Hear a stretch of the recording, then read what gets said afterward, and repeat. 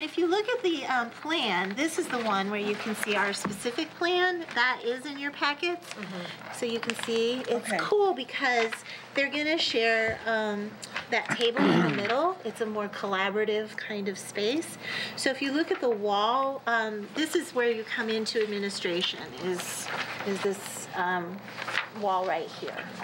And so we're going to have the graphic designer and the creative experiences specialist, who's doing programming. They'll work together a lot. And so they'll be able to do that across this table. So we thought it was a really neat, flexible plan. Nothing is attached to the wall. So it's all can be shifted at some point if you need to. Yeah, and I think, that's just kind of the way offices are being designed now anyway, is because you just don't know for future needs. Right. So having as much flexibility as possible is important. Okay, so we have a motion on the floor to approve the KI design in the amount of, I think you said $8,500? $8,500, yes, do you have a question? I seconded it. Lisa. Any further discussion? Stuart, can you call the roll on that one? Sure, Trustee Johnson. Yes. Trustee George. Aye. Trustee Wolf, yes. Trustee McDonald. Aye. And Trustee O'Loughlin. Aye. Okay, the last discussion. Cancellation of board cancellation. Looks like we can cancel the December board meeting. Can I get a motion? So, motion? Can I get a Second. All in favor? That's quick. Aye. Okay. The meeting is canceled. I mean, as always, if anything super comes up that has to be done, we know where you live. Right. Particularly you, Jenny. Yes. Super close. Yes, we know. But it's been fairly typical that we are able to cancel the December meeting. Okay, discussion items, Sunday hours. This is something that I know Lisa and I talked about a couple of times beginning of the summer, Sunday hours. And then Dan raised it too. Looking at the Sunday hours, this is just up for discussion at this point. My own personal thought is that, looking at when we're open, how we're dealing with people is something that we should always be considering. Are we open at the times that people need? At the same time, recognize that we have longer hours than an awful lot of other libraries. Some of these statistics are actually collected by me. I spent some time on, all right, who are the upper income suburbs across the country, and we all sort of know who they are. So I clicked that all along and collected, and then, tried to get some peer, and then Heather actually rounded it out to make it a better sample than I put together. The one that was sort of interesting was the Ann Arbor one, because I called them because they were the only ones that had Sunday morning hours. And I said, what's up with that? Yeah. And they said, and I haven't seen it, but they said it's part of a coffee shop.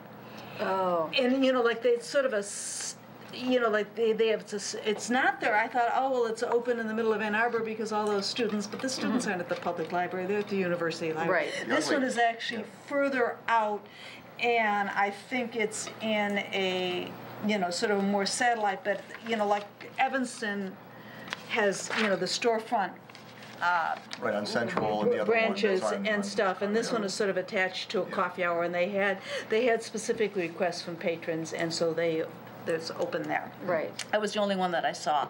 And then Heather put together some statistics. What do people think?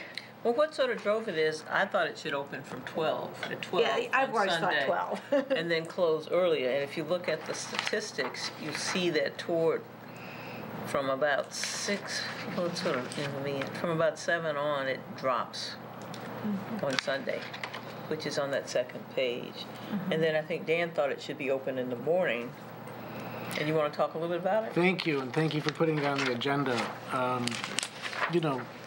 I actually, the first time I engaged with the library, I'd forgotten when I first moved in, I emailed the board and asked if you could consider opening Sunday. It's it's the young family perspective, where really it's that wonderful play space on the second floor, where my sister-in-law raised it to me and said, "Aren't you on the board? Shouldn't you do something about that?" She's got a young kid too, and said, Sunday morning, especially in the winter, if you've got young kids, you can't go to a park, and there's not a lot of public spaces to go, and our space is so great in those facilities, are just so wonderful for young kids, that having the ability to come with your kids for an hour or two in the dead of winter would really be nice. And the demand for, especially working parents that maybe they don't get to be with their kids in the mornings on weekdays, but they're with them on Saturday mornings and Sunday mornings.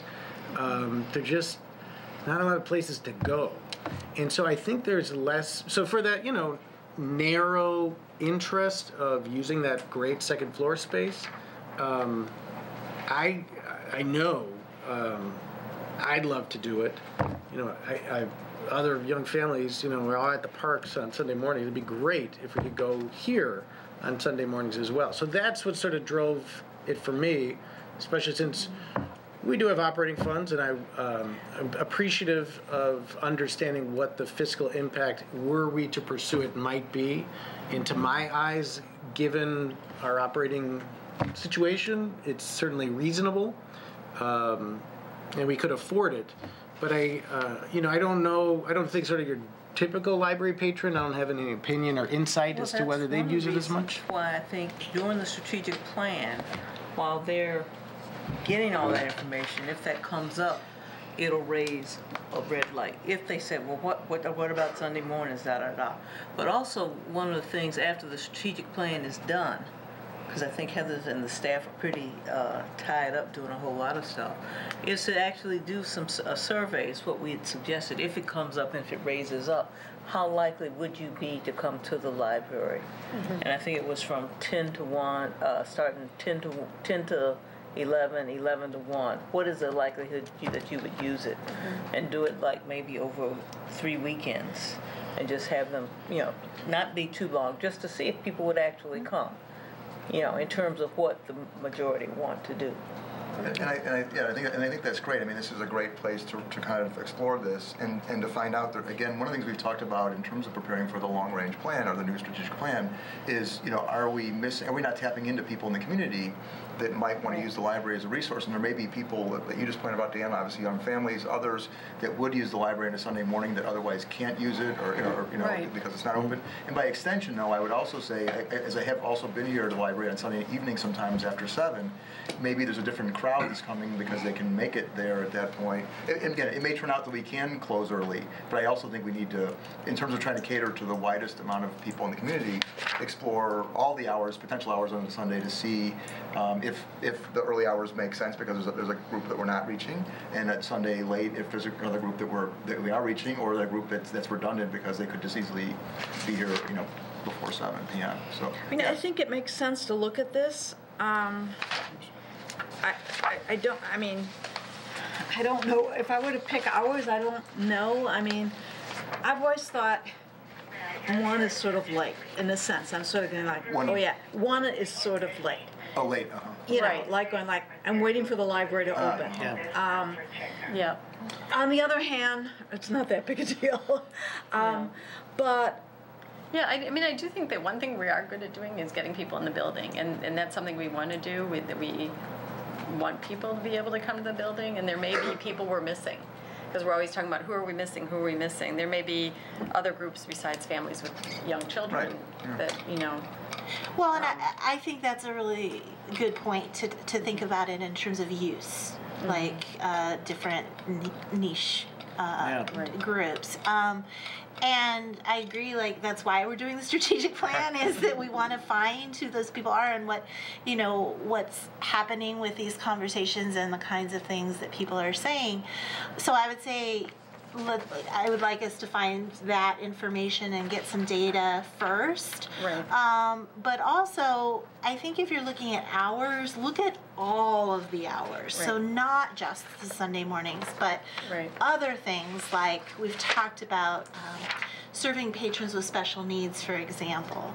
Some libraries have sensory times that maybe we open an hour early for people who have autistic or sensory challenges. To invite, that's a public that maybe isn't coming to the library because it's too overwhelming, or they're afraid that their child or their adult with disabilities is maybe will have a meltdown, for example, and to make it a safe place to come during that period of time cool. is something to think about. Another thing to think about is Saturday nights is something to think about with after hours programs or more cultural kinds of events. Yeah. If that's something we would want to do. Another thing to think about is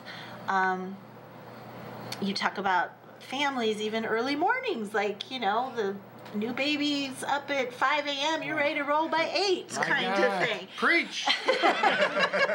So I guess my perspective is, I think we should investigate this, but I think we just don't know enough. Right, and it can't be unlimited. I mean, I have to admit, when I saw the cost of an hour, yeah, I was kind of like. But that's because Sunday's overtime it's Sunday is time and a half, Yeah. so that's a big a challenge. big chunk. Mm-hmm. And I think when you look about it and you've got 40 people in the building and it's costing that to service 40 people, then I really do think we have to be mindful of our resources and say, okay, do we, maybe we try shifting for an hour, or just say, okay, we're doing an experiment for the next. Yeah. But I know it also, I think, things like with early mornings and Saturday nights, I think we have to be mindful of the wear and tear on our staffs and their lives, unless it's something that, if I can work on Saturday night, and my partner can watch the kids, and that's a good thing for us, then I can be free a different time during the week. I mean, I think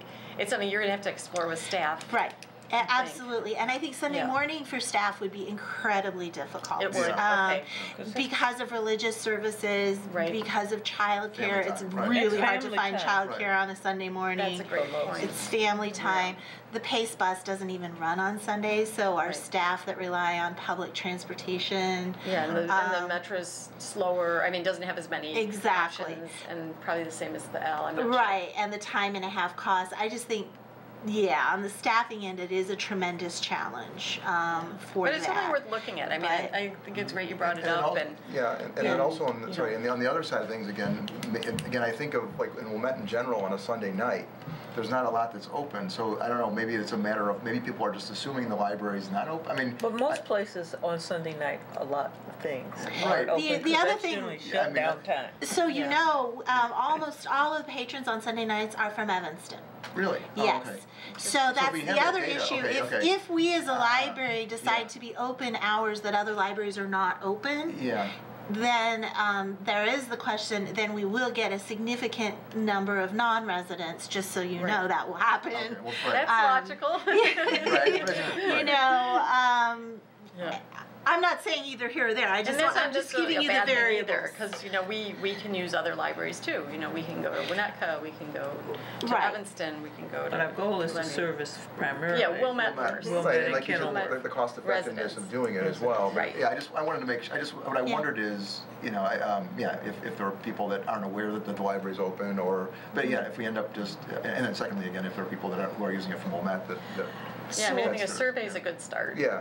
So I think we can do that. Could I final, if I may, and thanks for the indulgence. I would just say, I think you had like 5 really interesting ideas that I hadn't thought about before, and I imagine there's 5 more that you're aware of as a professional, right? What other innovative libraries are doing.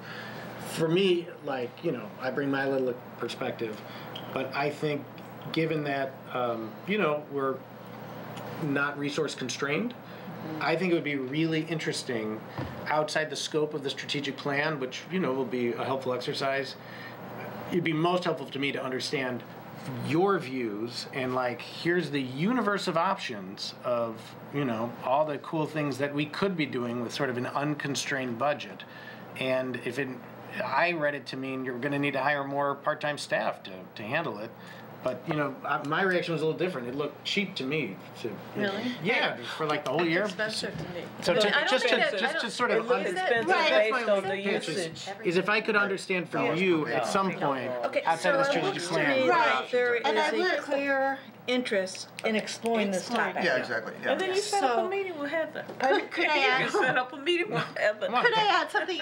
We don't have an unconstrained budget. Also, I do No. feel that it's a trade-off. Everything is, and it's a prioritization and we process. are reducing our levy by 2.5%. We are. Right. And, So that's and gonna we impact are us. adding a few new staff, which is a Right. different thing. But also, we still have the grade scale project in the works, and I wanted to put that on your radar, which is making sure that we are benchmarking our salaries according to our peer libraries appropriately. And that project is very close to being done, so I can give you the data when it is done so you can see.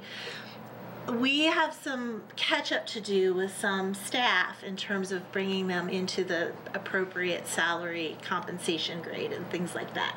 So in terms of financial commitment, that is going to be an